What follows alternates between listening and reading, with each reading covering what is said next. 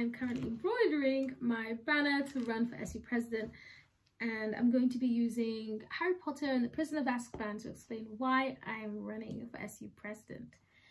So there's a scene in that film where Harry Potter travels back in time and he's standing at this lake waiting for somebody to come save him, and the person he cares about.